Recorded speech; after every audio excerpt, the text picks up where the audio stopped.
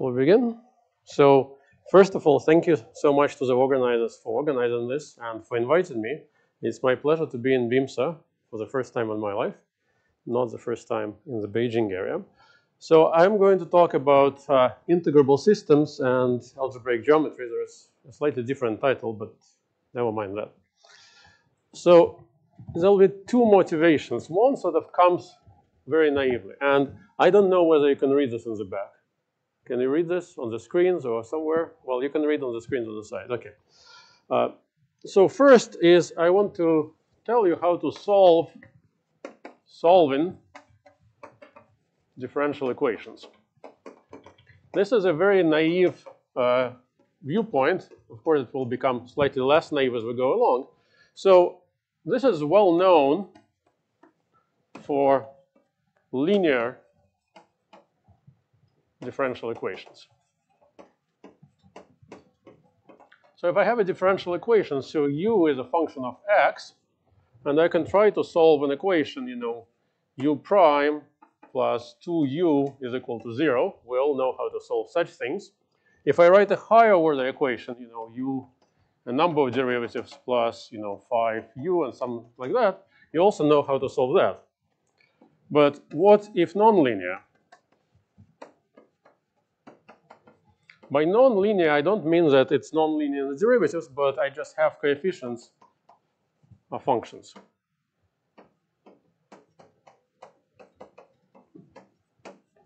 Of x. So what could you do then? In your ordinary differential equations, you probably learn something, but maybe not as much. And this is a very vague question, but presumably quite interesting. And when you ask such a question, you need to ask, what does it mean to solve? Why should you ask this? Because if you're trying to solve something like that, well, you're going to get various exponentials and stuff like that. These are elementary functions. I know very well how to solve for them. But in general, if I write a complicated differential equation, there is no reason to think that this will have a nice solution. So certainly, this is not going to be an elementary functions. And if you want to convince yourself of that, just think of the gamma function. It satisfies some differential equation under certain circumstances. But you can think about hypergeometric functions and so on.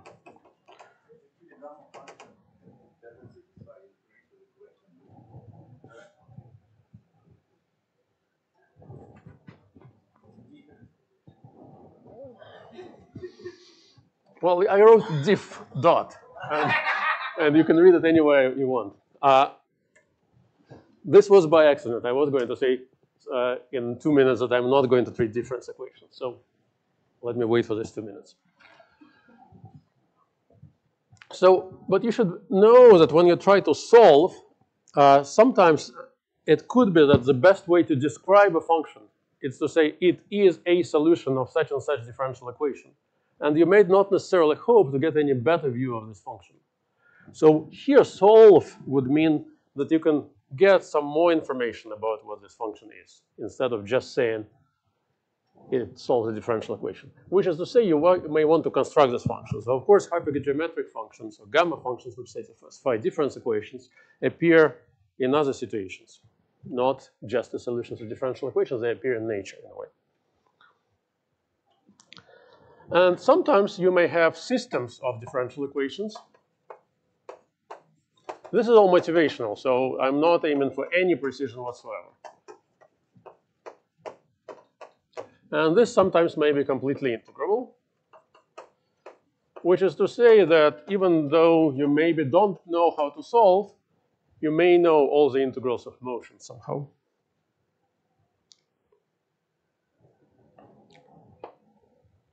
Okay. And then there is something that this is going to lead us to, and this is to be an algebra-geometric solutions, by which I mean some solutions that come from algebraic geometry, that can be constructed from some geometric data. You can think about whether these fit in this category. That depends on your viewpoint. And the main works I'm going to describe here are the works by Igor Krichever, and they're basically in the 70s. The foundations for what this is going to be is from the 70s. So that's motivation number one. There is motivation number two, which is about curves. So for me, a curve throughout these lectures will be a complex, projective, which is to say algebraic and compact, connected, reduced, you didn't hear these words, which is also the same as a compact Riemann surface.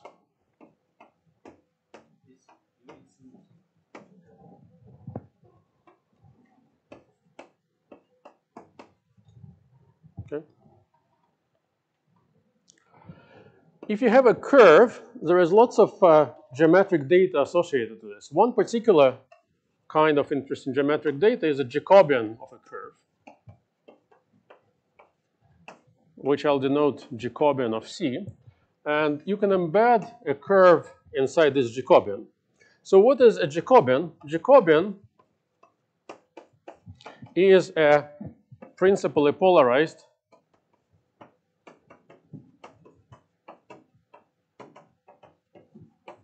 abelian variety. I'll explain what these are in due course.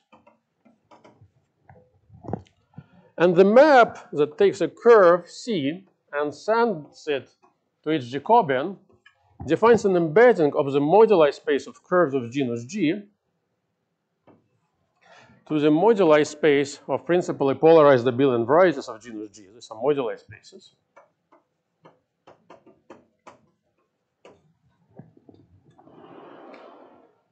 And this is a very interesting map for the following reason. Somehow I would view moduli of curves as a very geometric object, a very complex geometric, algebraic geometric, depending on your viewpoint.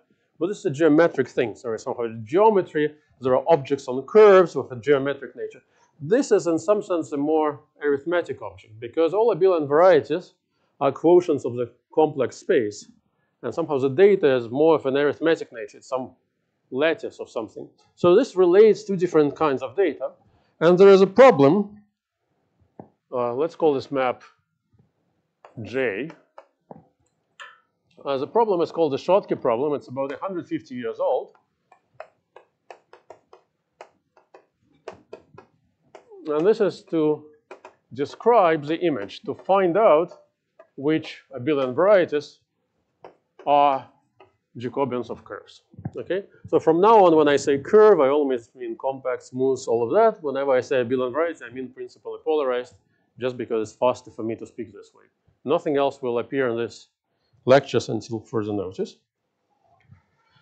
And here, there is this Schottky problem, which is to describe the image. There is a weaker problem, a weaker version of the problem.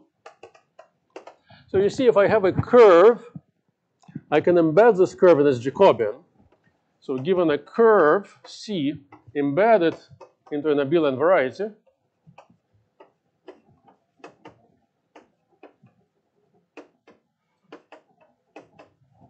you can ask whether the abelian variety is the Jacobian of a curve. That's a much weaker version because this somehow says if I give you an abelian variety, can you find a curve such that this abelian variety is a Jacobian of this curve? This says if I give you an abelian variety and somehow magically I also give you a curve sitting inside this abelian variety, a specific curve, not some curve, is the abelian variety the Jacobian of this curve? This is a much weaker question, right? I have given you much more data. You can try to think about this question. It's still highly non-trivial, and interesting things do happen. We won't go this way. And what relates these two approaches is somehow the keystone. I don't know whether keystone is the right word here. Is we're going to solve suitable differential equations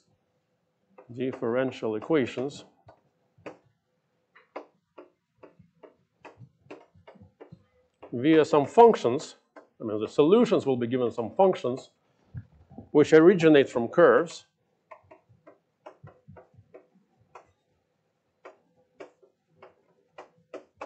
And the differential equations that will solve these differential equations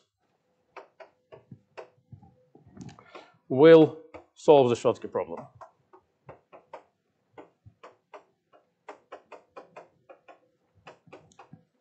So this is why these two stories are on the same blackboard, because if I solve, well, I'll tell you precisely what the equations are, how we'll solve them, what the functions are. But the idea is somehow, starting from a curve, I'll be able to construct some solutions of some differential equation. And the fact that I have been able to do this will characterize curves among all abelian varieties, which means you could try to do similar things starting from an abelian variety, and you will succeed if and only if this abelian variety is a Jacobian. The main result is somehow the most striking celebrated result here is perhaps Krichever's proof about 15 years ago now of Welters' trisecant conjecture, characterizing abelian varieties, Jacobians among abelian varieties by the property of the Kuma variety having trisecants. I will not aim to prove this full. I'll prove a slightly weaker version more or less completely if we're successful. But we're not yet in a position where I can explain what these words mean, and it will take us quite a while to get into that position. Okay? So that's roughly the plan of the lectures. Okay, now being a good American professor comes time for disclaimers. So I'm not an expert on integrable systems. Many people in the audience are, and probably know many parts of the theory better than I do. So if I say something completely wrong, please correct me. If I am lying slightly, I will happily admit that I'm lying slightly. I will lie throughout. So I will try to avoid as many technicalities as possible. Hopefully, I will not write things which are just false on the blackboard, but I will write things purposefully which will need more work to make them precisely correct. Okay? I also do not know what your background is, so maybe this is a good time to find out. How many of you think of yourselves as primarily experts in integrable systems? Raise your hand. Don't be shy. You can be an expert in more than one thing. How many of you think of yourselves as algebraic geometers? How many of you think of yourselves as complex geometers? Differential geometers? Representation theory? Algebra more broadly? Mathematical physics? Okay. I'll keep asking this because I would like to know at which speed I should go and what I should cover in more detail. So please ask many questions. This would be wonderful. Also, if I'm going too slowly, just yawn very loudly, and I'll get an idea that I should speed up. But basically, we'll see how fast it goes. There is something I do want to cover, but on the other hand, we can cover less or more depending on how it goes. Any questions on the motivation so far? Okay, now we'll be much more precise. So I want to talk today about commuting differential operators.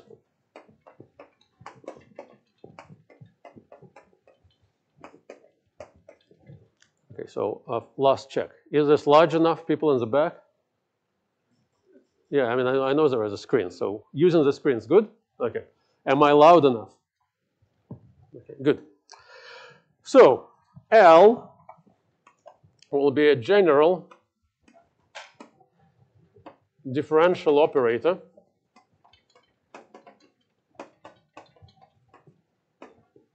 in one variable x. And I'll be a little sloppy as to whether x is a real number or a complex number. Let's say complex, but shouldn't make much of a difference. So what do I mean by this? So L, you're going to write, it's an order n differential operator. It's going to be a finite sum from 0 to n of some coefficients that I'm going to denote ui of x, di, dxi. So it's a sum of the first n derivatives of the function you are trying to apply it to with some coefficient. So this is a general differential operator in one variable. Okay? So I think we're supposed to have exercises. And there'll be a first exercise and a second. I'm being extremely sloppy. So UI are some functions. Holomorphic, meromorphic, smooth. We'll see. I will try to leave this unsaid, and we'll see whatever category of functions you consider here will be the category of functions you have to consider further on. But these are some kind of functions on C. Okay. Sorry, I mean I do want it unclear. So exercise. Yeah, sorry. We want to determine eigenfunctions. So solving an equation is, of course, to say that L kills some function. And eigenfunction just means that the eigenfunction. So I want to solve an equation L times some psi, where psi is a function of x, is equal to constant times psi. Constant is probably a complex constant in this setup of x. So psi is a function of x. Okay. So I'd like to find all eigenfunctions for all possible eigenvalues. The eigenvalues are this constant. So we need to decide how we're going to think of this constant. So if you're a physicist, you probably want to call this constant E for energy, and that's fine. On the other hand, you can try to say that somehow a nicer way to think of this will be the nth power of some constant, k to the n. You're motivated by exponentials, as you'll see in a second. So my eigenvalue, I'll write either E for it or k to the n, where E and k are complex numbers in principle. And I want to solve formally for a formal solution. Okay. I'll tell you in a second what I mean by this. But let me first state an exercise. I don't know whether this color is different. Exercise, yes, it's different. Show that by basically change of variables that it is enough to consider, and this is vague, so I don't want to tell you what enough means, to consider differential equations where the top coefficient is just 1, so it's just the nth order derivative, and then there is no next order coefficient, and then I have all the lower orders. Okay. By enough, I mean you can do changes of variables and of various kinds, and you can shift x and do other things.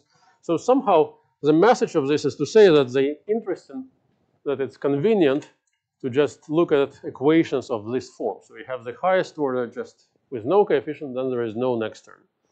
This also somehow matches with the fact that I take k to the n, because if I try to plug in e to the kn as my psi, this is going to be the eigenfunction, and there are going to be lower order corrections. And here is a theorem. Many of the theorems, all the theorems that I am stating today appear in the works of Krichever. Some of them are not due to him. This is a theorem that I'll prove in a second. For any x naught, I guess in C in my setup, there exists a unique formal solution psi of the equation L psi is equal to k to the n psi of the form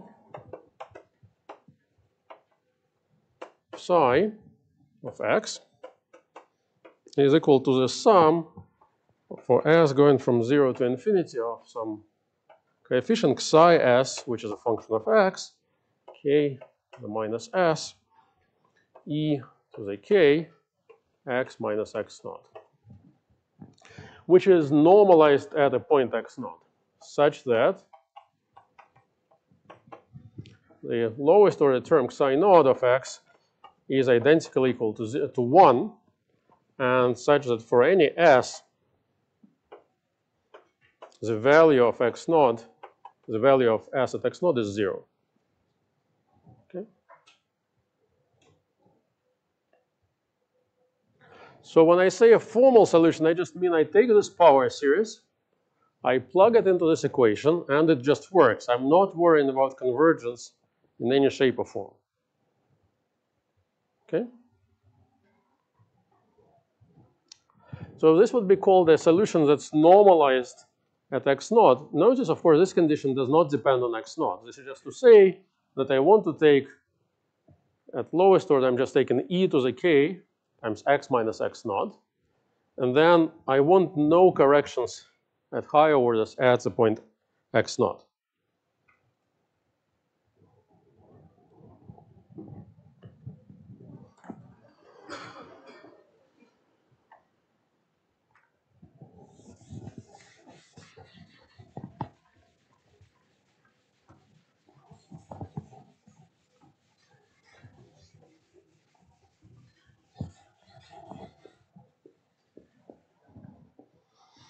Okay, let's prove this. Maybe before I do this, is the statement clear? This is a purely formal statement that says, if I give you any differential operator L, which is to say, if I give you a bunch of these ui's, and of course I will from now on always pretend that they are of this form, that I can find unique functions psi s. This is my badly written s, right? Such that this series in k inverse, right? This is a series in k inverse, well, times exponentials, but never mind that. Solve the equation. Well, the proof is very simple, so it's just a computation. So what are we looking for? So I want my psi to be equal to the e to the k times x minus x naught, right? And I want the first order term to be 1. Then I want psi 1 of x k inverse plus psi 2 of x k minus 2, right? That's what I want my psi to look like. And I want all of those guys to vanish identically at x naught. And I just differentiate. So I'm going to compute, more or less, for you the derivative of this, the i's derivative. And let me just compute the i's derivative of this term, of x, right? So I'm going to get k to the minus s if I differentiate many times here. Sorry, there is, I'm forgetting the exponential, which of course is here. So notice what's going to happen. If I differentiate, the exponential is not going anywhere, right? It's going to stay. If I differentiate the exponential with respect to x, I'm going to get a factor of k, which is going to cancel one of the k's from here. If I differentiate here, the powers of k go, whatever, down. Sorry, if I differentiate with respect to k, which we're not doing yet, but we'll do in a second, the powers would go down. But this is a constant. It doesn't play any role. I'm differentiating with respect to x. So I get k to the minus s times, well, d psi s di dx to the I, e to the k, I mean, e to the k x minus x naught. That's one thing I could do. Or I can differentiate one time less, di minus 1. And then I get times k for differentiating the exponential, plus, and so on. For me, all the combinatorial factors are 1. So if you keep going, maybe there are some factorials, but let's not worry about it. So what this is to say is that if I differentiate this term, I'm going to get k to the minus s times something that doesn't involve k plus something times k plus a polynomial in k of degree whatever it is, s minus 1, I guess. Okay, so that's what I'm going to get. So now if I take the derivative of psi, I will take such a derivative in each term. So I apply i's derivative to here. I'm going to get a term in the lowest order plus the next highest order plus so on, right? So what you can do is you can just, so you simply solve. So so at each order, at each exponent of, at each order k to the minus s, you solve for the next psi s, right? So the psi s will start contributing from the order minus s and higher orders. And the first time it shows up, it will start canceling some of the things we have before. So you can just solve for it. Of course, to solve for it, you need to solve a differential equation which says some derivative of psi is equal to what is given. And I'm not going to do this explicitly, but this is going to work, right? You can always integrate. That's it. And notice that somehow, if you were to write this, this will be some kind of diagonal, triangular matrix of equations, and each psi will show up in exactly one term first, so you solve for that. As the next order, you'll have one more derivative, but then you'll go to the psi s plus 1. So this will keep going. So exercise is to do this. Exercise, which I encourage you to do this, is to do this completely correctly by yourself. So somehow, as you may notice, this is completely elementary, right? I haven't done any higher mathematics whatsoever. And much of my course will remain completely elementary. And I know from experience that if somebody says, oh, this is elementary, many people, especially advanced PhD students, just put down their pens and think, oh, it's elementary, it's not interesting. So many years ago, I went to a course on analytic number theory taught by Peter Sarnak. And I don't remember what the result was, but this was in Princeton, and there are many very advanced PhD students. And Peter said, oh, and now let me tell you something elementary. And you could just hear all the students putting down their pens because it's elementary, they're not going to take notes. And then Peter Sarnak looked around the room and said, no, I didn't say trivial, I said elementary, which means there is a very nice idea there, which doesn't require any presupposition. So I think there are many nice ideas, many due to Igor Krichever and what happens here, but they are elementary. So I do want to ask you to do this. Just convince yourself that this is just a computation. There is nothing mysterious. If I do it on the blackboard, I'm sure I'll mess up. But if you do it on a piece of paper, you will probably succeed. Okay, so that was my end of the proof. So raise your hand if this is believable. Okay, raise your hand if you're planning to do the exercise and do it correctly. The answer to that question was mandatory yes. Okay, corollary. I mean, this is not quite a corollary, you need some more work. But, oh, I'm sorry, I didn't specify the time. Yes, so you may, if you have already done this in the past and remember how it worked, then you're fine. Yeah. Okay. I will denote this solution. I will need to denote this. So denote. So I get this solution. I'm going to denote this as psi, which is of course a function of x. And I'd like to keep k as somehow an argument of this function because it's a series on k. It depends on k, it depends on the eigenvalue. And of course it's normalized, so let me put x naught here as the point where I've normalized. So this is my notation for this solution. And notice something interesting happened here. Elementary, but very interesting. Before I was saying this is a function psi of x, right? Which is an eigenfunction of L for the value k. Somehow a leap of faith here is I'm now considering psi, as a function of x and k. Yeah, it's a formal function, it's a formal power series. I'm not worrying about any kind of convergence. But notice what is being said here is I didn't say anything about what k is, right? So this was a true statement for any k. And I have found a solution for any k. And this solution, you see exactly how it depends on k. I'm not going to get into the discussion of whether you can sum such formal series. That's not the point. But the point is that this has a very explicit dependence on k, which is essential. So somehow, instead of just solving for one eigenfunction, I have solved for all eigenfunctions at once for all k. And what is interesting is that I can see specifically and very explicitly the dependence of all this on k. So notice what is happening here. Instead, if you're doing, linear algebra in a finite dimensional space, you have a finite number of eigenvectors, right? For each one, you have a finite number of eigenvalues. For each one, you have some eigenspace of solutions, which is finite dimensional. So you have, your 5 eigenvectors, whatever. Here, the eigenvalue is can deform arbitrarily, and the solutions will deform nicely if I deform the eigenvalue. This is crucial to the whole story.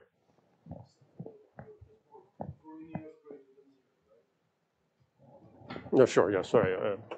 Yes, sorry, I mean, the ASIC, yes, yeah, okay. So you want to basically, you start with the exponential, and then all the corrections should not touch your value at x0, okay? And what you can prove here is the following, is any formal solution of my equation for the eigenvectors has the form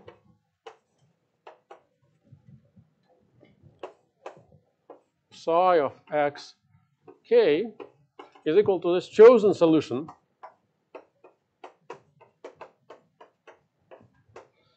times some function which only depends on k and x naught.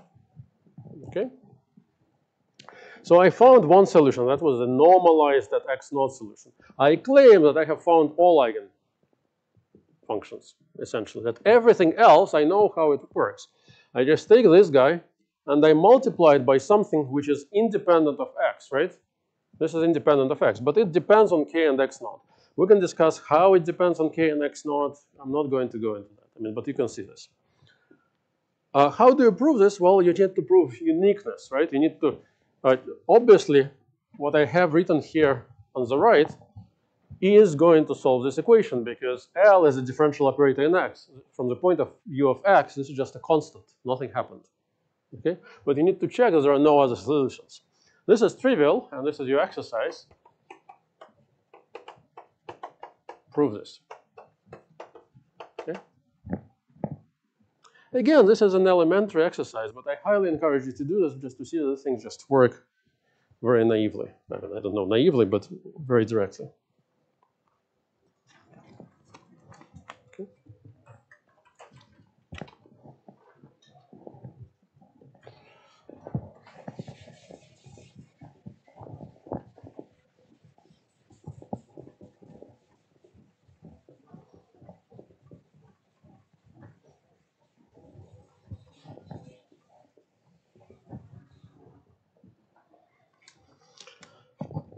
So this sort of completes the study of eigenfunctions, formal eigenfunctions of one differential operator. What I'd like to do now is to consider more than one differential operator. So I have my L, which was L1, which had this form that I was writing on the blackboard for you.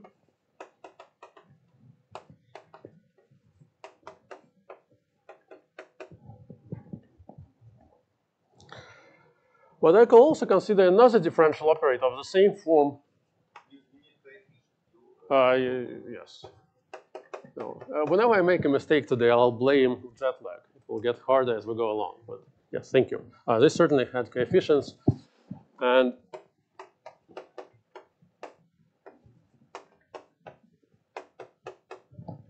okay. And I can have another differential equation of a different order, a differential operator, but of the same form.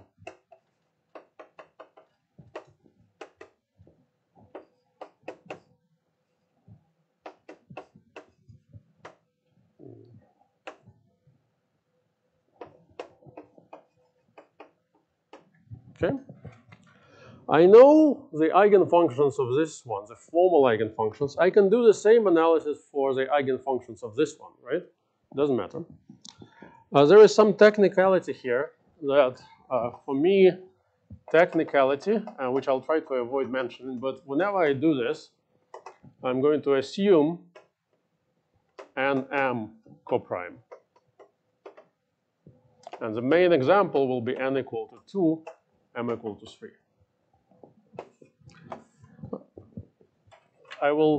Some of the things I write will implicitly assume this, but I won't go there. That's technical. So I have two such equations. I can find all the eigenfunctions of this guy. I can find all the eigenfunctions of this guy. If you think about finite dimensional linear algebra, if I have two linear operators, when do they have a common eigenfunction? So if I have two matrices, yeah, so now we have to be careful. Do I want them to have one common eigenfunction, or do I want them to have all eigenfunctions in common, right? And this becomes even more interesting in my infinite dimensional spaces. So I'd like for them to have all eigenfunctions in common, which is to say they would commute. So the commutator is, of course, so somehow the moral question is, when is the commutator L1, L2 equal to 0? Okay? So exercise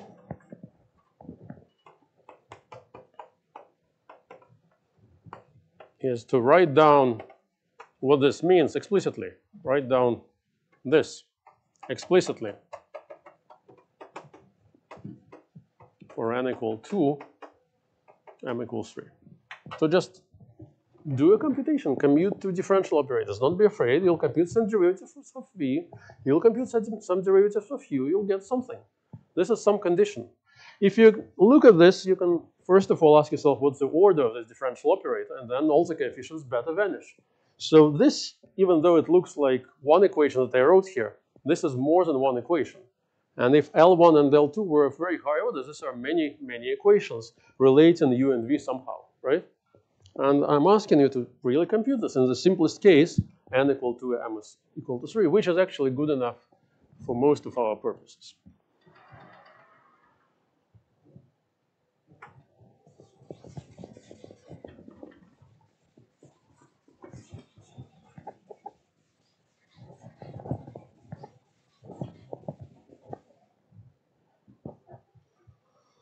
Okay, next theorem.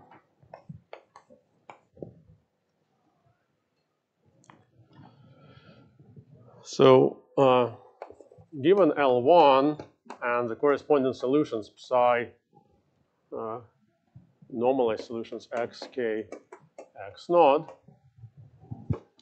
then for L2 of the form as above, L1, L2, L1, L2, the commutator is 0, if and only if I take L2 and apply it to my solution, normalized as normalized, and then I divide by psi,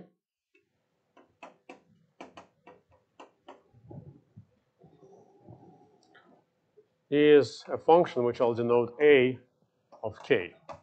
So the key point here is that this is independent of x naught. Okay?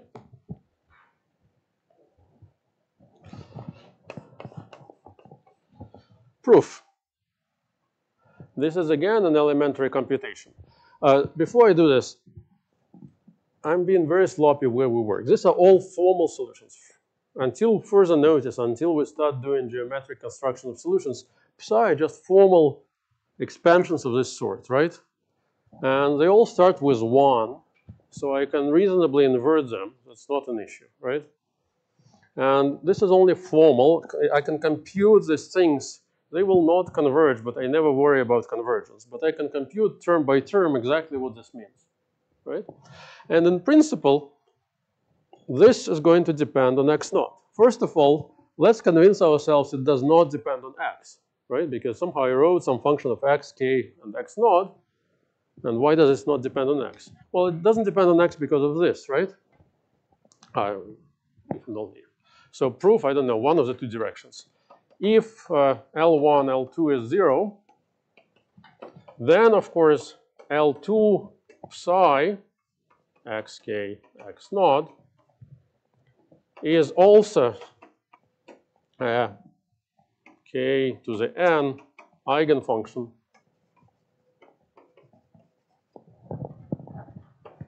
of L1, right?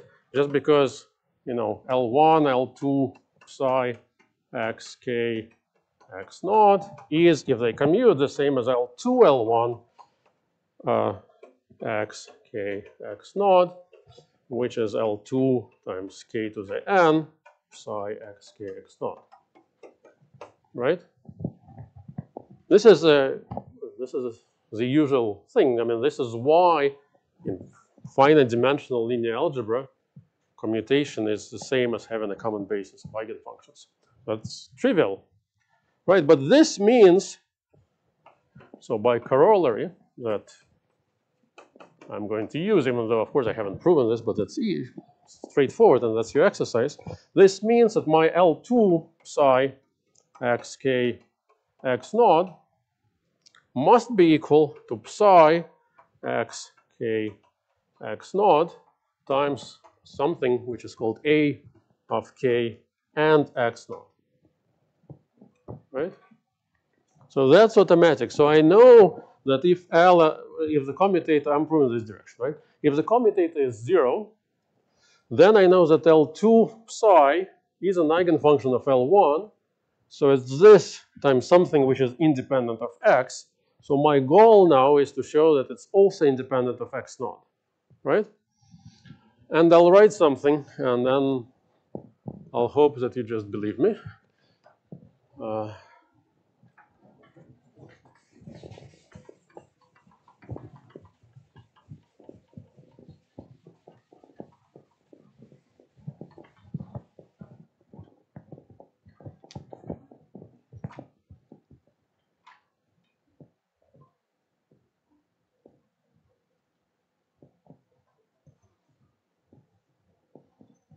Okay. I want to be sure I write correct formulas, which means I will. So I want to check that this a of k and x naught is really independent of x naught. So I'd just like to compare a of k x naught to a of k and some other thing, some other value. So for any x naught prime, I can also, of course, compute that L2 psi xk x naught prime is equal to psi xk x naught prime times a k x naught prime. And then what I want to know that this is the same as for x naught. Okay? And for this, I just do a computation and think about what this means. But I think I already followed through what you said. What this corollary means that psi of xk x naught depends on x naught only by scalar. Independent of x. And so the ratio doesn't depend on x naught at all. The ratio of what? L2 psi over psi. Why? Well, because psi different x naught and x naught prime differs by a constant factor, which is independent of x. Yeah, but which differs on x naught and so if I take, there'll be a ratio of these two things, yes? So if you change x naught, the sign changes by overall scale. Yes. So L2 psi over psi doesn't change. Yes, okay. So, yes, I want to write something which is equivalent to what you're saying. I want to write something else. Yes?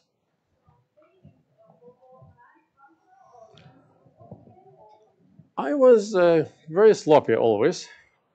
So I hope that in all of this, I hope that A has this, A is going to be a formal function always. I cannot hope for any better. A is not going to depend on roots of k. It's going to depend on k itself, right? That's why I'm using k and not e, which is n's power of. And this is going to be a formal function which I can expand in a similar form. I'm being... At the moment, I'm talking about formal solutions. What I'm doing now is completely formal. There is no curve. There is no convergence. There is no actual function. It's just a formal sums of, it's an exponential times some formal series. There is nothing like that, but yes.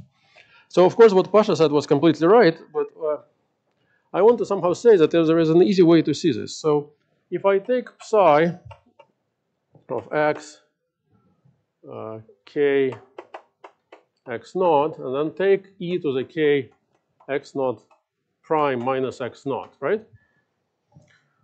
This, is just a constant multiple of that guy, right?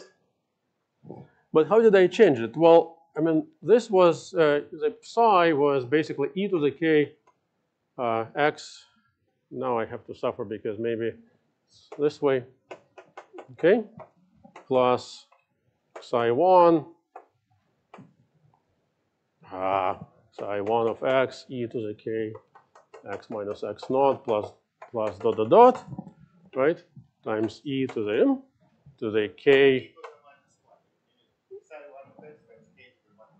times k to the minus 1. Okay. So if I just recompute this, I mean, the exponent just got changed, right? So nothing much happened.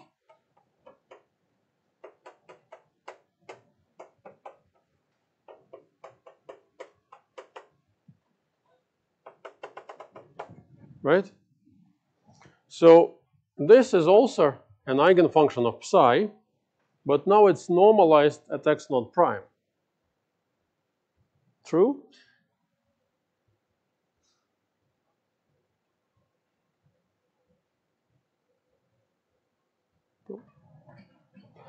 What was the normalization? The normalization was that this guy was supposed to vanish at x naught.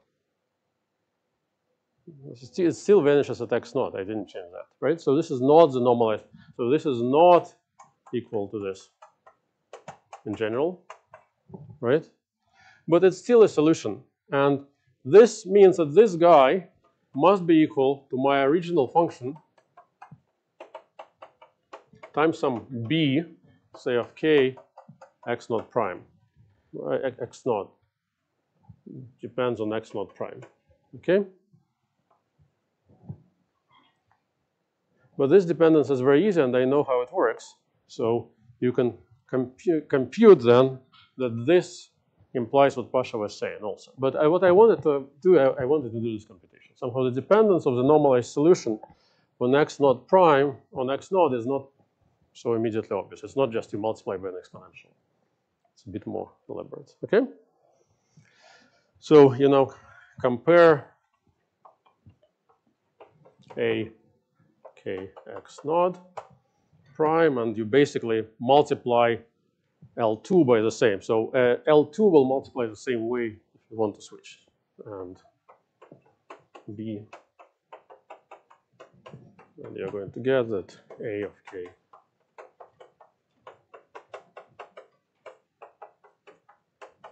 Okay.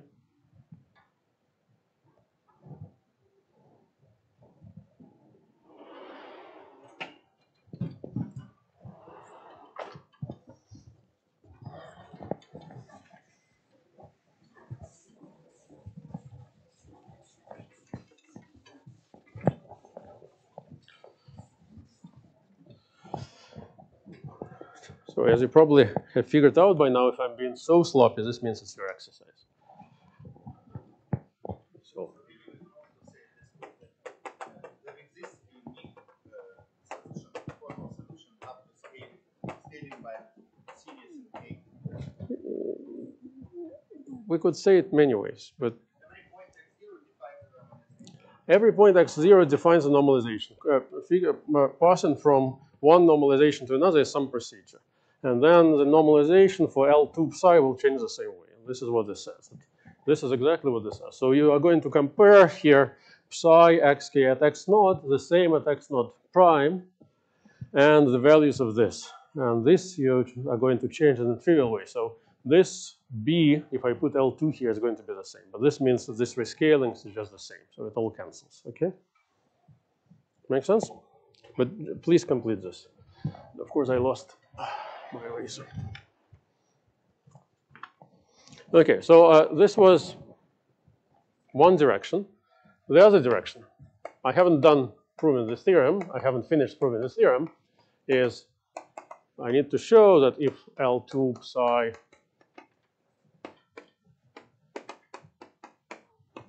divided by psi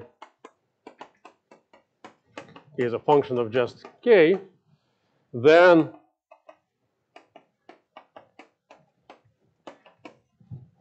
the commutate is 0. Okay? So this is also somehow easy, but elementary in perhaps a different way. So what do I mean by that? So how do we prove this? So I know something about eigenfunctions, and I want to prove that the commutator is 0. This is a trick. I mean, this is an easy mental exercise that we're going to do a couple times. So what is this commutator? This commutator is a differential operator of some order, n plus m minus 1 or whatever. And I want to know that this is a 0 differential operator. If I have a differential operator of finite order, and I fix its eigenvalue, k to the n here, then the space of solutions is going to be finite dimensional, right? Because I can just solve term by term carefully.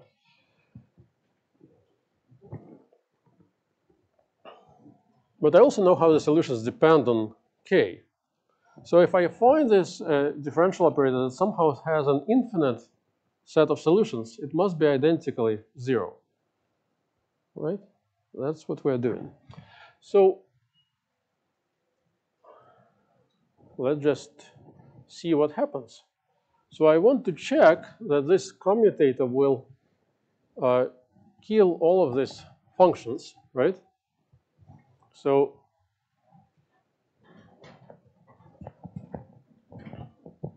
there's something else I want to say. Sorry, 1 second.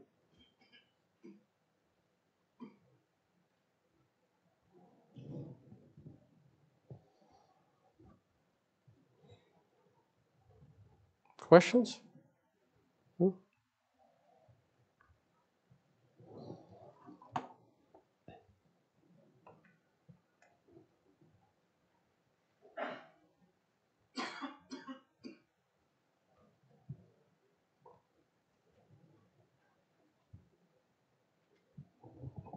Hmm?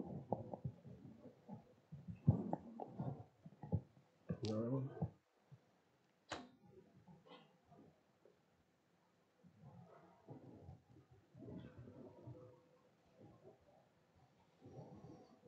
All right, there is nothing else. So let's just compute. So this, of course, means that L1, L2 psi k x naught is going to equal to L1 applied to a of k, which is a constant, L2 psi xk x naught, right? Which, of course, is the same as to say this is a of k, which is a constant, does not depend on x naught, times k to the n psi xk x naught, right? And this is true for any x naught.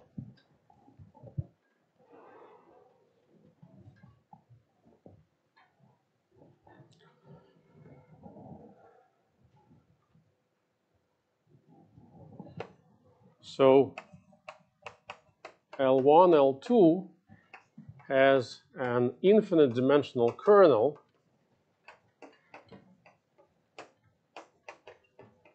I'll just do this for all x naught. So L1, L2 is identically equal to 0. Wait, I mean, you have to show that they're linearly dependent, actually, right? Yes, but since I know how they are normalized. I mean, you need to vary k to have an infinite. Oh, sorry. For any k and x naught, sorry. No, sorry. And also, formally speaking, you need to say something because you cannot specialize k because the solution is formal. So you Yeah. can do it, but it requires a little bit.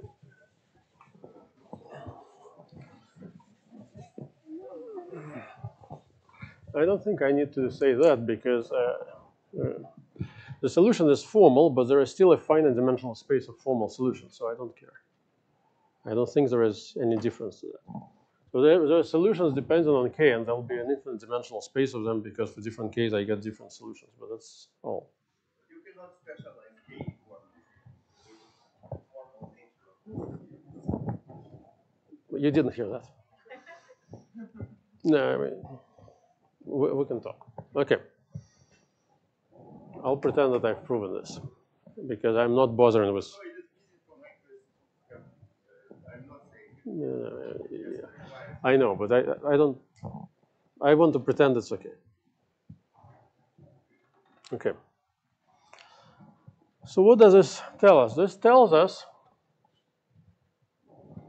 that somehow, given a fixed differential operator L1, I can find out if some other differential operator commutes with it by checking how L2 acts on the eigenspaces of L1, right? That's what this says. Now you can ask, what if I have L1, L2 equal to 0, but also L1 and some L3 are equal to 0? Okay?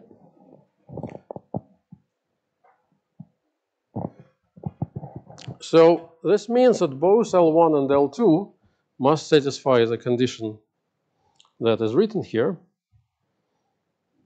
But then I claim, corollary, and this is true, then also L2 and L3 is equal to 0. Okay?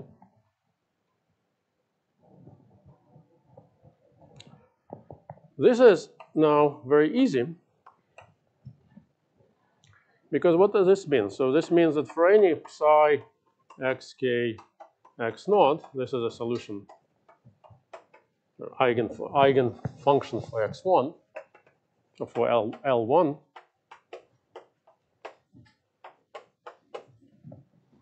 I know that L2 psi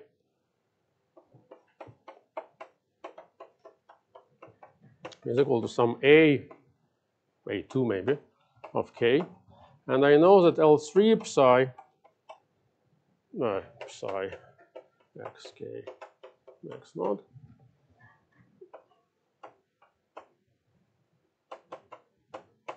is equal to some A3 k.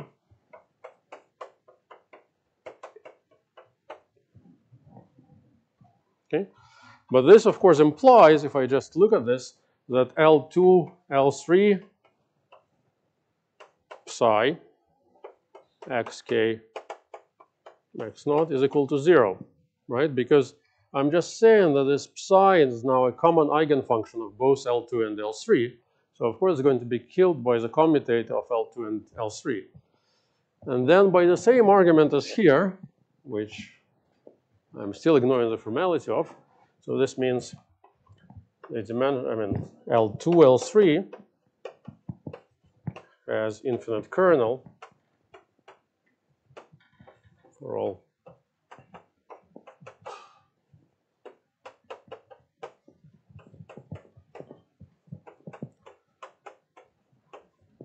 so the commutator is 0. Okay.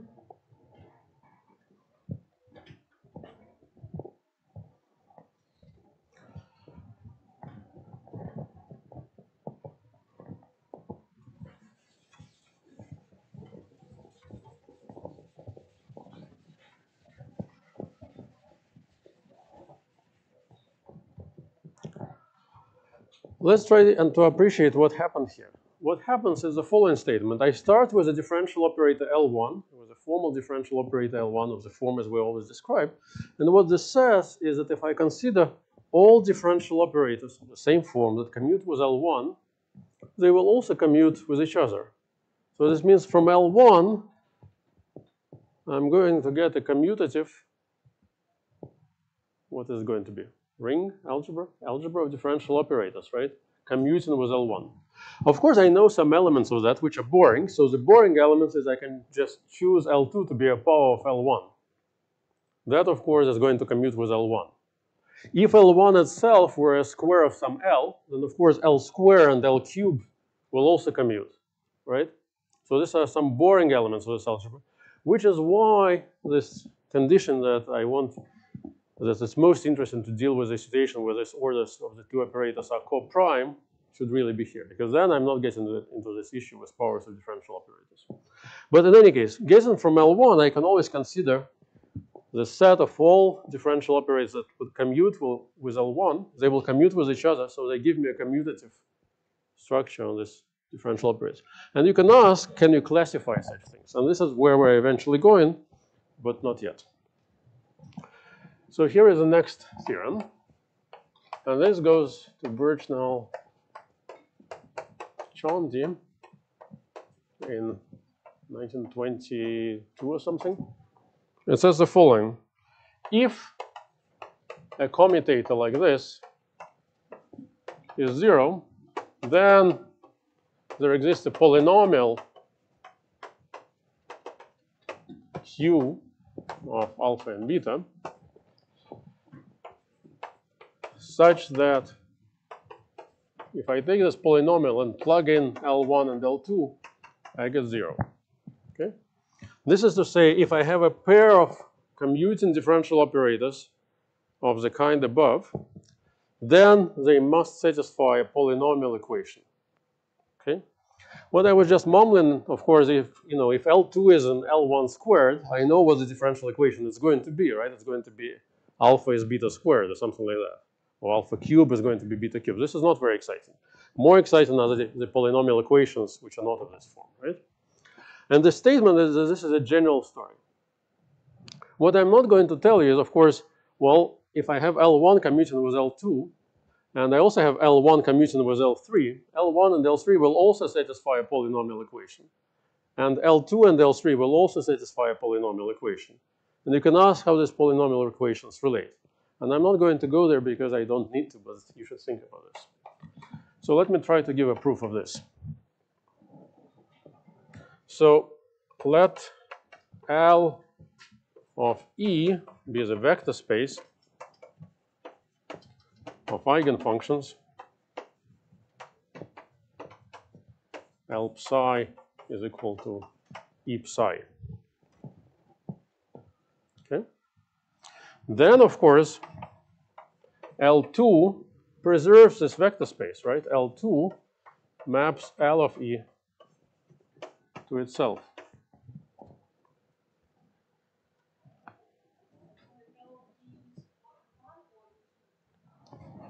Thank you. So L1. Okay. So I choose the. My setup has always been the same. I was somehow using L1 as the first operator I choose. I'm taking its eigenfunctions and I see how L2, L3, whatever acts on them. So that's the same setup. So I consider the L1 eigenfunctions with eigenvalue E. Since L2 commutes with L1, it will map such an eigenfunction to itself. This is a finite dimensional space.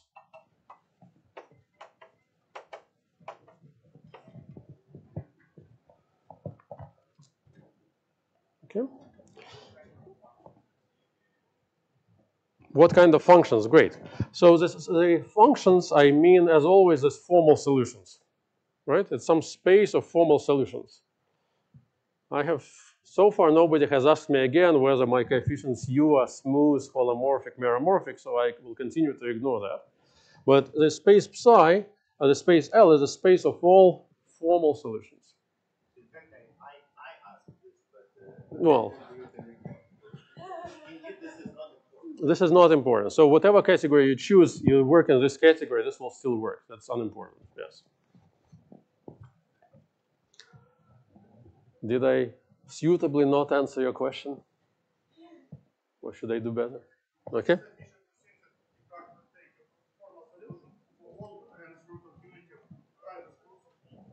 Sure. Yes. Okay. So, I mean, this is n-dimensional in my setup, yes. So this is a map of a finite dimensional vector space to a vector. I mean, it's a linear map. So it has a characteristic polynomial, Q of alpha, comma, E, X. Sorry, let me write it this way. QE of X. X, I cannot use X because X is my variable and it has nothing to do with this. B is a characteristic polynomial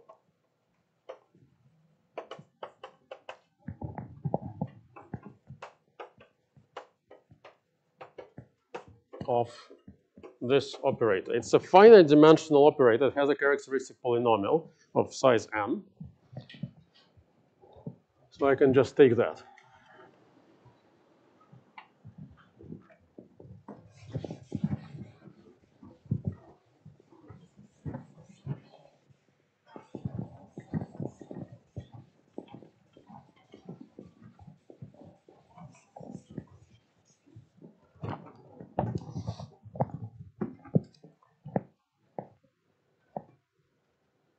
Claim this polynomial as a polynomial is going to depend polynomially on E. Okay? So a priori here, for each E, I have a separate characteristic polynomial. So it's a polynomial in alpha with coefficients being some functions of E. But I claim that these coefficients of this polynomial themselves are polynomials of E. You can sort of convince yourself that there is some symmetry here. I start with L1, I can choose L2, right? And that will ensure that I can view this polynomial the other way around. Okay? Because what are the roots of this polynomial? The roots of this polynomial are the eigenvalues of L2 on the space LE. But I could run the same procedure backwards. I could first choose the eigenspaces for alpha of L2, and then L1 will act on each of such eigenspaces. I can take that characteristic polynomial. But that will depend polynomially on, you know, alpha and on E and somehow on alpha. But that's the same polynomial because this polynomial still tells you when you have a common eigenfunction. That's one way to see that. The other way is you can just write down what this really means. Because this is all completely explicit. I can just start solving term by term, and I'll see what the coefficients of Q will depend polynomially. The formulas would be ugly on E. So you can do that. So this means I can think of Q as just a polynomial in two variables, alpha, beta. Okay? But then again, as usual, if I take Q, L1, L2, this is 0 for any E, right? But this is a finite polynomial. It's a finite order differential operator, which is 0 for all eigenspaces. So this means it has finite kernel. So this has infinite dimensional kernel, so it means it must be identical to 0. Okay? So may I suggest an exercise? Please, thank you. For me or for the audience? Maybe simpler and purely algebraic. Mm-hmm. So it consists of several steps. So first of all, show that if L2 commutes with L1, then it has constant leading coefficient.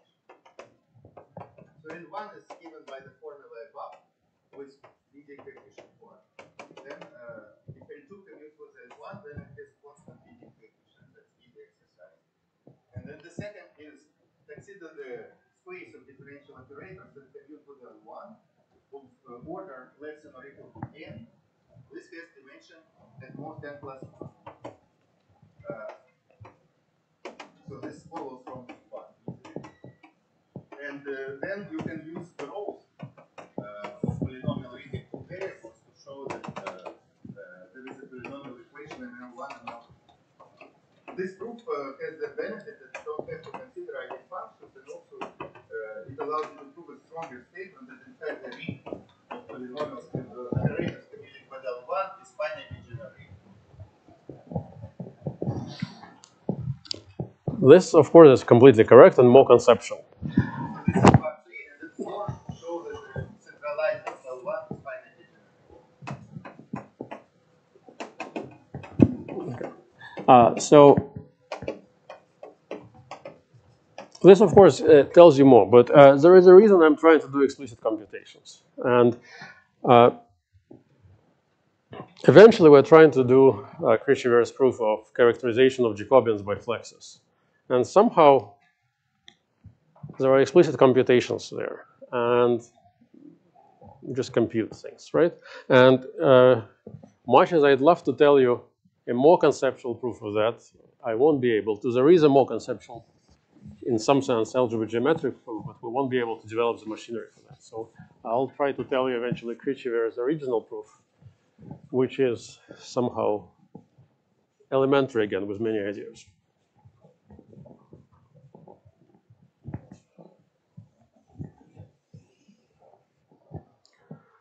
Okay, questions?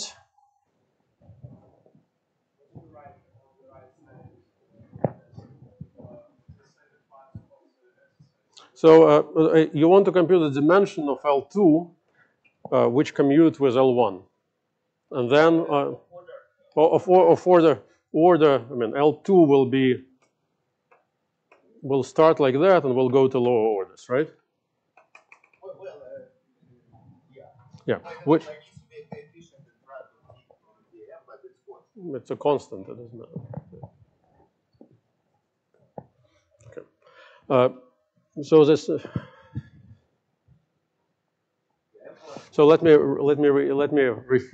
read what Pasha says. So you first check that if you have L1, which is given by the coefficient 1 in order n, then any L2 that commutes with it must have leading order term a constant times the m's derivative, no function here, right?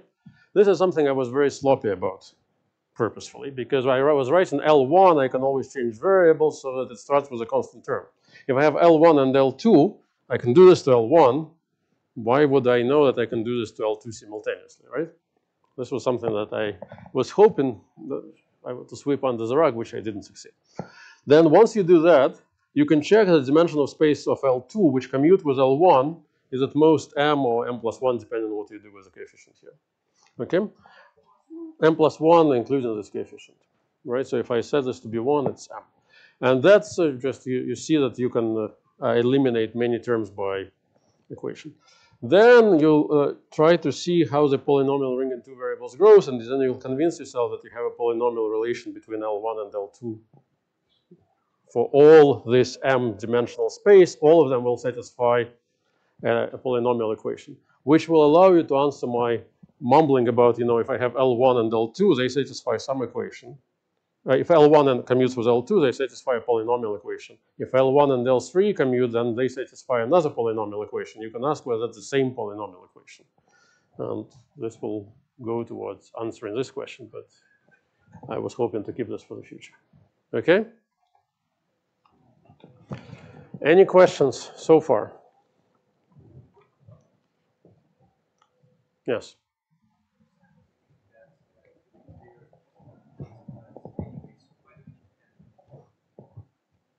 Why do I want n's powers here? Why do I? Well, I want to have high order differential operators, right? Because somehow I was saying if I had a first order differential operator, if you believe what I said, it's just differentiation with no coefficients, because I can scale out the top coefficient. So I certainly want differential equations for at least 2. The reason my normalization, if you wish, is such that the eigenvalue is k to the n and not e, because I'm somehow modeling myself on the exponential. So that's, if I differentiate the exponential n times, e to the kx n times, I get k to the n. And my solutions are deformations in some sense of the exponential. Okay? Other questions? Okay, so I have a question. How many of you have known all this before? Well, Pasha, yes. Okay.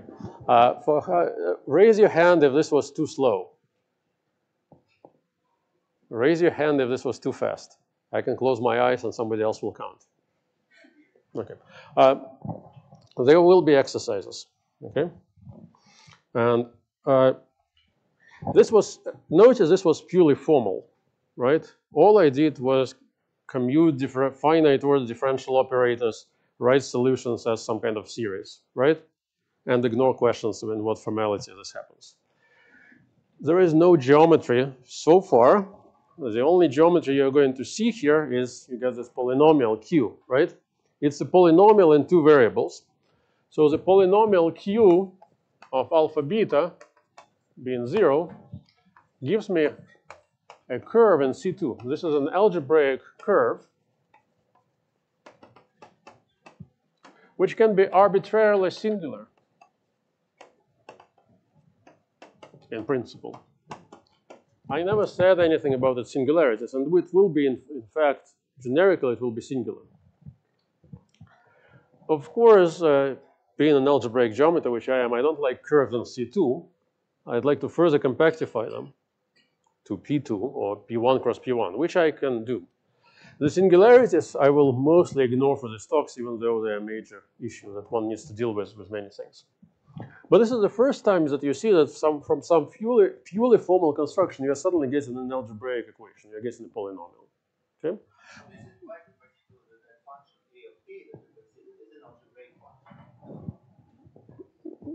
I want to be, Pasha, I want to build suspense. I mean, there is a reason for that. Sorry, yes, but I'm trying to somehow push a different viewpoint. I mean, yes, but I don't want to think about that yet. So the message I want to say, this was a purely formal construction with differential operators, okay? And now I want to switch to the other side of the story, to curves. Eventually, these two stories will come together, but for the time being, view them as completely disjoint, okay?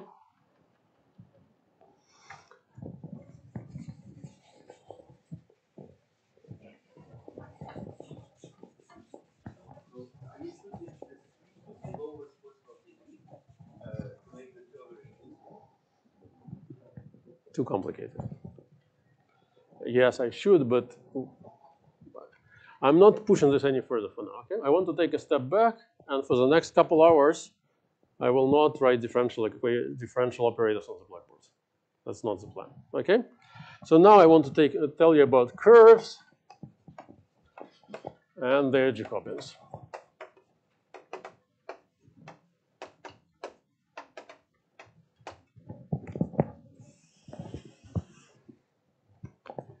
Yeah, but if you want to learn the material properly, don't learn it from me. Read the surveys, do things correctly. So there are some omissions here. There are some things that can be done differently. Everything can be done differently, maybe better, but I'm trying to push towards some particular viewpoint that will eventually lead us to trisecants, flexes, and all that stuff. And I'm trying to minimize things we see because we'll run out of time as it is at some point. So curves. So C is going to be a complex, compact, genus G algebraic curve. Okay? And I'd like to define for you the Jacobian of the curve C. Okay? How many of you know a definition of the Jacobian of a curve? Raise your hand. How many of you know two different definitions of a Jacobian, which of course are equivalent? Okay. So I want to do this in different ways. So first, I want to say that if you look at the fundamental group of C, it has generators. I mean, you can choose generators, which I'll write A1, AG, B1, BG, such that pi 1 of C is generated by these things subject to just one relation. It's the product for I goes from 1 to G of the commutators AI, BI is 1. Okay? I expect that almost all of you, if not all of you, have seen this. This is an exercise for you, which is not an exercise for the exercise sessions, is to convince yourself of this.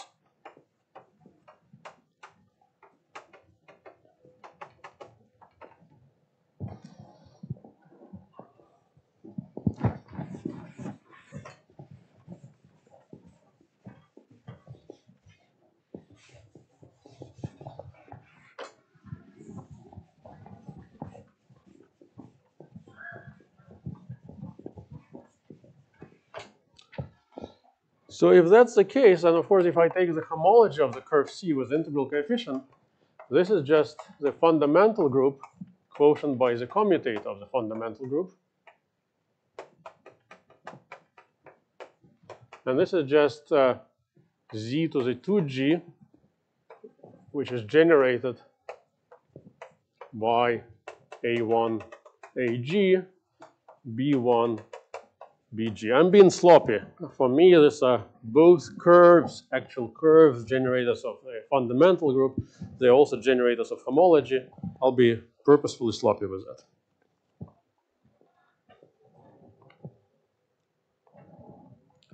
I have a symplectic pairing on H1, which I can define by saying that AI doesn't pair with AJ, BI's don't pair. Oops. But if I pair AI and BJ, then this is delta IJ. And I want it to be symplectic, so anti-symmetric.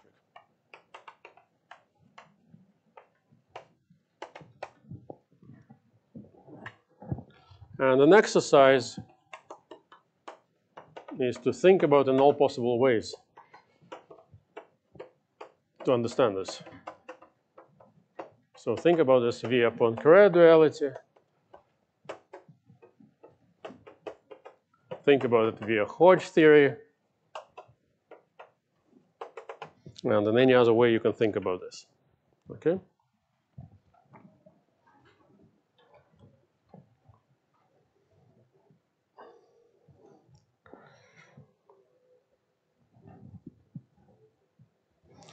So here is a definition. This is an analytic Jacobian.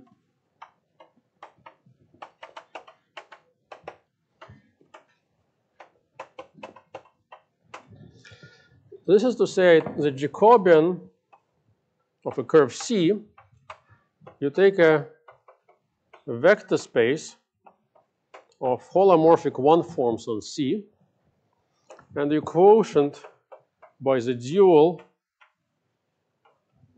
of the integral homology lattice. Okay?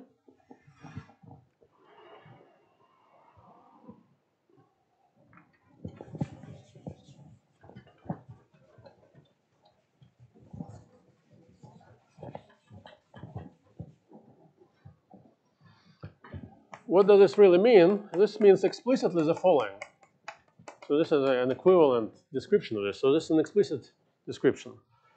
So given A1, AG, B1, BG, there exists a unique basis omega 1, omega g of the space of holomorphic one forms on C, such that the integral of omega I over AJ is equal to delta IJ. Okay? So I have chosen a basis for cycles, so the A's don't intersect. And I claim that there exists a unique basis of holomorphic one forms, this G-dimensional complex vector space, such that the integrals are just one.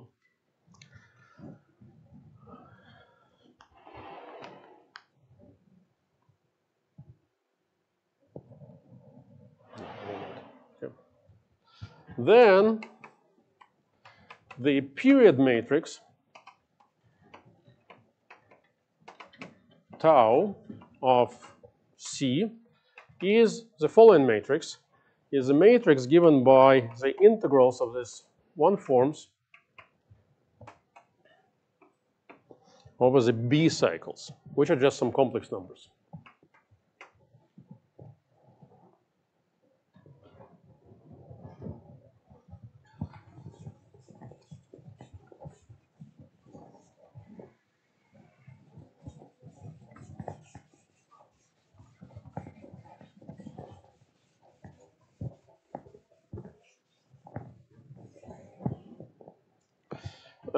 Riemann's bilinear relations are the following statement.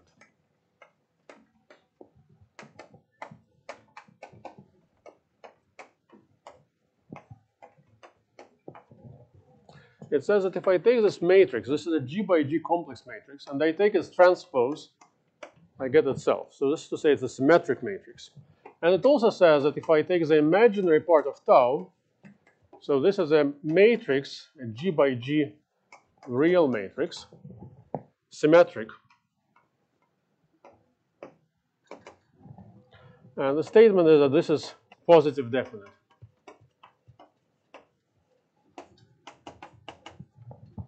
Okay? If you have never seen this, try to learn about this. This is not an exercise that you can do on the spot if you've never seen this. Okay? So that's a matrix. notation,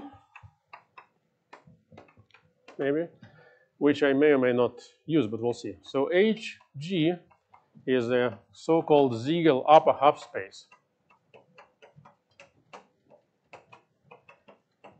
So this is a subset of matrices of size G by G with complex coefficients satisfying these conditions.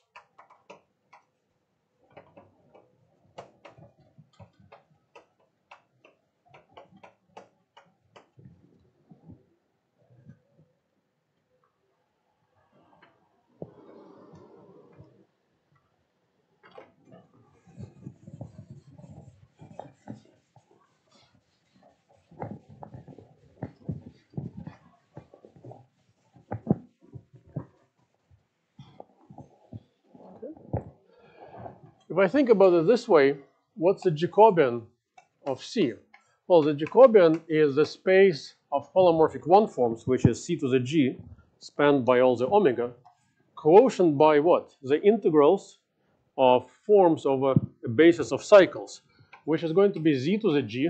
This is the integrals over the A cycles, which are just normalized to be the basis vectors, plus tau Z to the G. In this subject, it's very common to always get confused whether you multiply on the left or the right, and I will continue this wonderful convention of writing it randomly and saying, if you want to do it correctly, be careful. Okay? But basically, what is this? This is a quotient of a G-dimensional complex vector space by a rank 2G integral lattice. Riemann's bilinear relation tells you that if you take this lattice and you tensor it with R over Z, you're going to get everything. This is to say this non-degenerate lattice. Okay? Moduli space of curves, MG, this is the moduli space of genus G curves.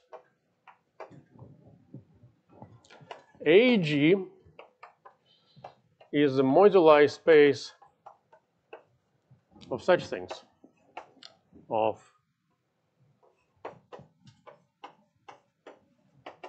these things, for tau in the Siegel upper half space. When I say moduli, here, this means these are isomorphism classes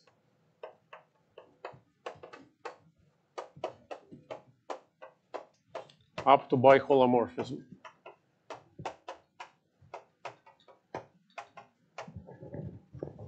It means the same here. Okay? There is something I'm being sloppy about. There is a thing called polarization here, which we'll see in a second. But the point is that somehow the way I define, of course, I have a map from the Siegel upper half space to the moduli space of abelian varieties. And you can figure out what this map is, and this is actually a quotient by the complexity group. Let me try to explain in a second what this means. So what's this map? So suppose I have some quotient of this sort, which is isomorphic to some other quotient of this sort. And I'm being very sloppy because I'm concealing the principal polarization, which we'll see more clearly next time. Then I claim that any isomorphism is actually a linear map, which leads to a linear map of CG to itself, which must map one lattice to another.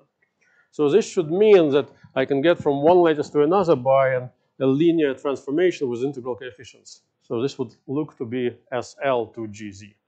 The principal polarization will tell me this has to be a symplectic matrix. I don't want to go in this direction, but we'll do something like that next time.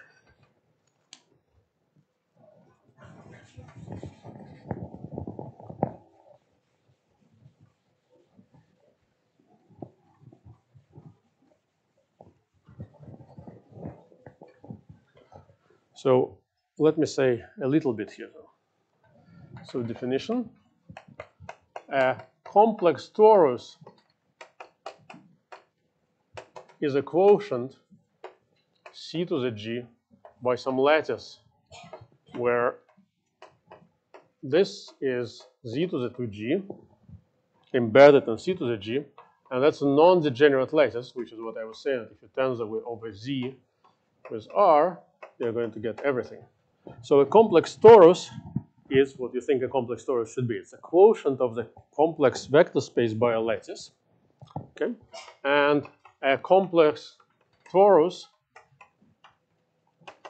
is called an abelian variety. A complex torus,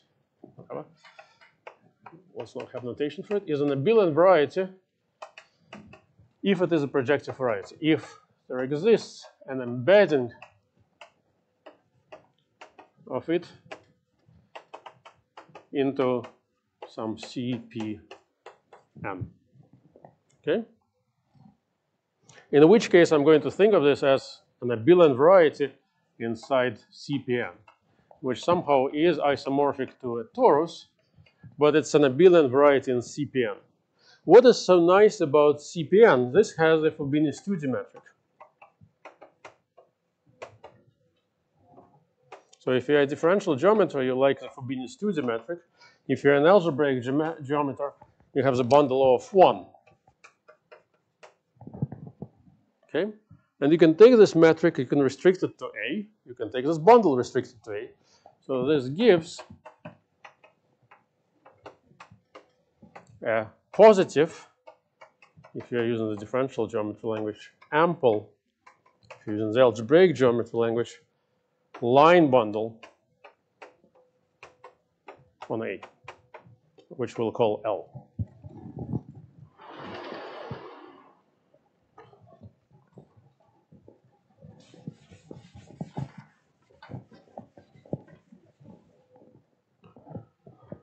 So definition, a complex, principally polarized abelian variety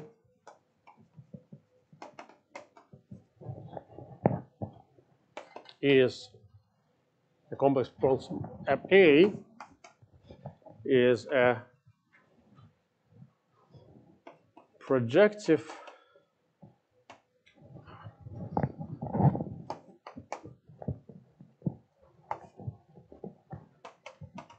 variety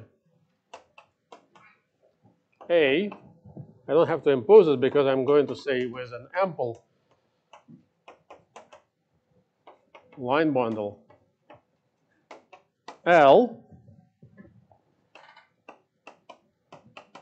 such that the dimension of the space of sections of L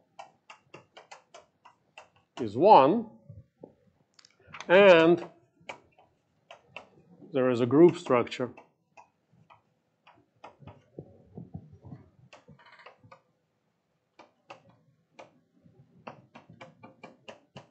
I can add points on A. Okay?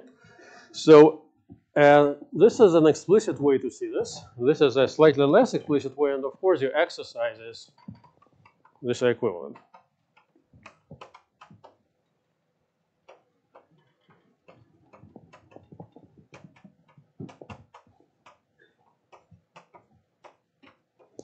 You need to unravel a little bit what is equivalent. So this is not quite correct. I shouldn't take an ample line bundle. I should really take its Chern class, because an abelian variety I can translate. It's a torus. I can add a point of it to itself. This will translate the line bundle to a slightly different line bundle. I don't want that.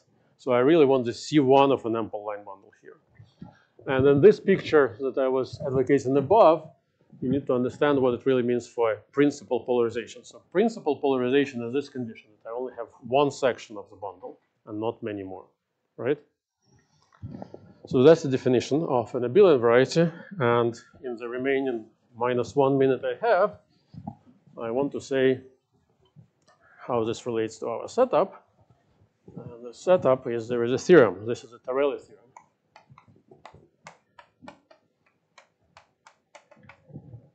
Is if I take a curve C and I send it to its Jacobian,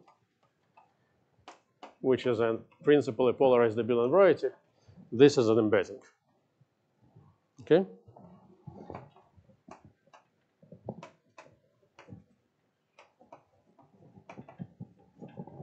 Okay? This is a nice theorem, except it's false. So it is true, but not really true. So this is an embedding, or the next sentence you can ignore. This is an embedding of coarse moduli spaces. This is a 2-to-1 map of stacks. And it is essential for much of what I'm going to say eventually, but I will conceal this, okay? So what does this say? This says, if I have a curve, I can construct from it its Jacobian by this construction.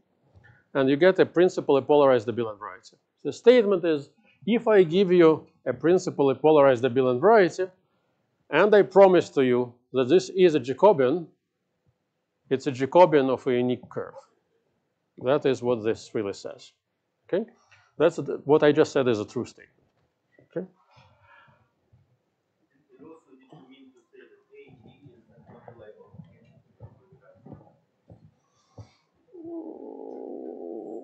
n. This is correct as written here.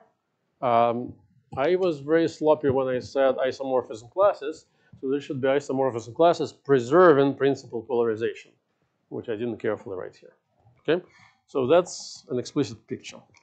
This is not how I want to think of it next time. So next time I'll start by telling you a different viewpoint on Jacobians, more geometric, and I want to talk about Riemann theta singularity theorem, and eventually get to the statement about the existence of trisecants. This will probably take us all of tomorrow, essentially. Yes, so here I'm being rather sloppy about where the principal polarization is. So the principal polarization is that pairing, and the matrix is diagonal and with all ones, which is to say it's principal polarization, otherwise I'll have some integers along the whatever anti-diagonals. So here I should say preserving principal polarization. And by principal polarization, I should really mean the first Chern class of an ample line bundle, so or an ample line bundle up to translations, which is equivalent. Okay, I think that's it. Before I say that's it, how many of you have known all this story about Jacobians? Because I need to adjust pace. Okay. How many of you thought this was too fast, the Jacobian part? Don't be shy. Okay. How many of you thought this was too slow? Well, I'm sure there are some people in the audience, maybe slightly older people in the audience who feel slightly less young people who feel that. Okay, that's it for today. Thank you.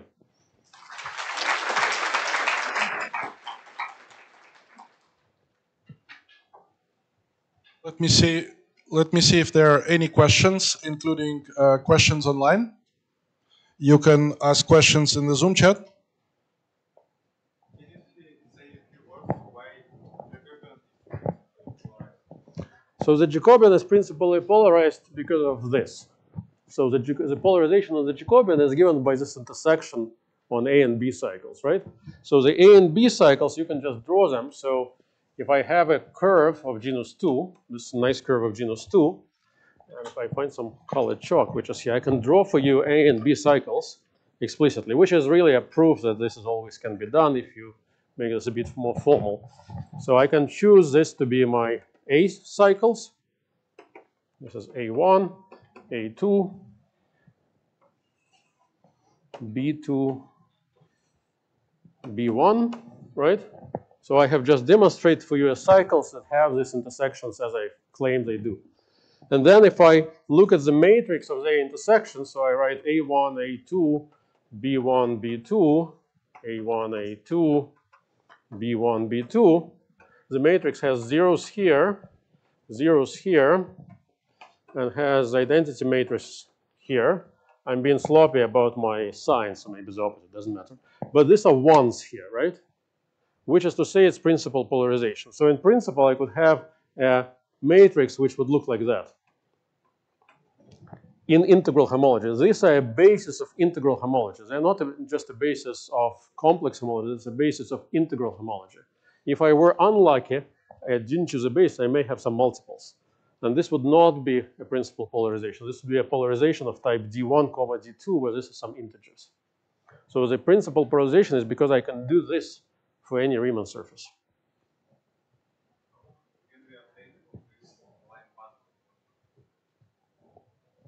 How can you update? So the question is, from this picture, how do I see an ample line bundle L? So an ample line bundle L, I don't want to see. I want to see its first Chern class. So the first Chern class is C1 of L, right? This is a class in second homology, cohomology maybe, of the Jacobian of C, right?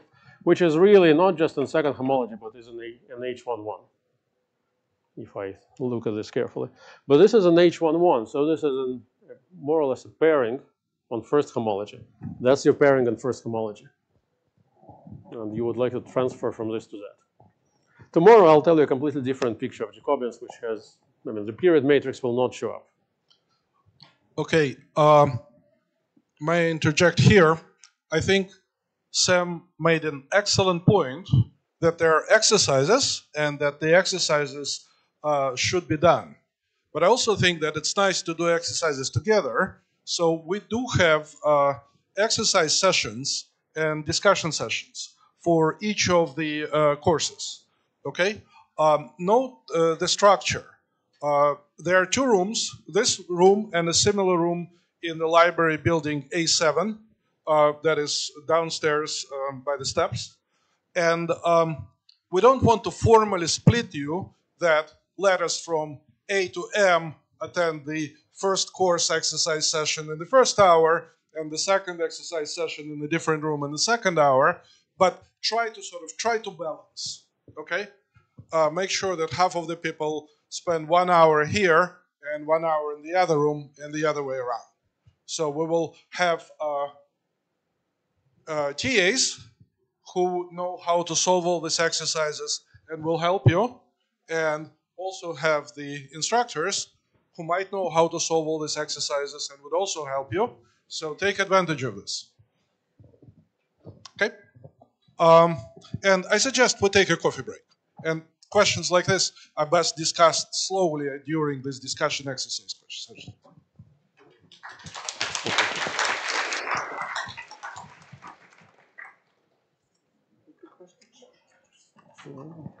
Хотелось бы узнать, какая